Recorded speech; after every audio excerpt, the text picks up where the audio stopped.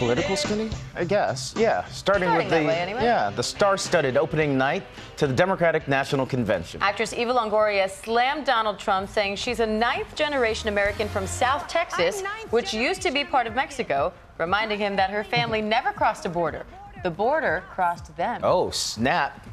Paul Simon, at least for a moment, united the feuding Bernie and Hillary supporters with his bridge over troubled water. And Oscar-winning actress Susan Sarandon, a die-hard Bernie supporter, was caught on camera looking not so enthusiastic, and as you can imagine, social media had a very good time turning that into a meme. Ian McKenna tweeting there that she's literally having the worst time ever, and she retweeted and said, "You're right." Oh. But in a more serious moment, singer Demi Lovato made an impassioned plea for better access to health care for mental health, sharing with the convention her own struggle with mental illness. This is not about politics. It's simply the right thing to do. I'm doing my very small part by having the treatment center that saw me through my recovery on tour with me, so that at least a small group of people, even for a brief moment, can have the same support that I received. It may not be a lot, but we have to believe every small action counts. Following her speech, Lovato then rocked into a live performance of her single, Confident. Next up, we're coming down the stretch of this season of ABC's The Bachelorette. We're almost there. Yeah, so let's bring in the analyst right away to find out what happened. All right. Got the rose. Yes, let's do it. What happened? Pick it up. As we left off the last time, the final four. Chase, Luke, Jordan, and our man Robbie. Roll that beautiful Bachelorette footage. Where is it? We're back in the airplane hangar for the first rose ceremony. Jordan got a rose. Robbie got a rose. Chase got a rose. You know what that means? As you said last week, Diane, too late, Luke. Bye-bye, Luke has got to go. Later, There's Luke. Tears all around. Mercifully, we're down to 3. But his hair looks good. Where else? Off to Thailand.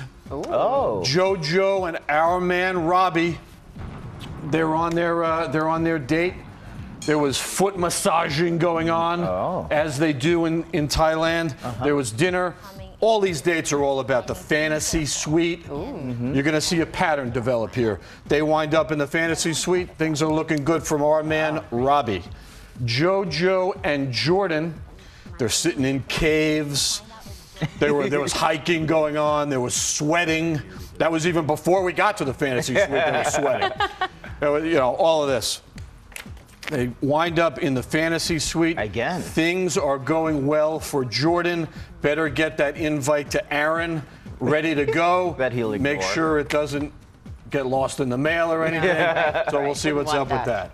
JoJo and Chase, they start off at dinner. Kissing. And yeah, they were kissing, but you know what? He finally, well, you know, as usual, they wind up in the fantasy suite. Chase finally lays on the I love you thing. JoJo's got to call a timeout. She walks out. She comes back. Chase, you got to go. No. Yeah. Chase said, I'm shattered. Kind of like that Rolling Stones song from back in like 78, you know? I bet that's what he was thinking of. I can't give it away on 7th Avenue. Look up the lyrics, trust me. Anyway, rose ceremony. You know, it's all going well until Chase, you know, makes like a soccer fan and invades the ceremony. It was like a pitch invasion involving Chase. So he just wanted to save his last chance at being the new bachelor.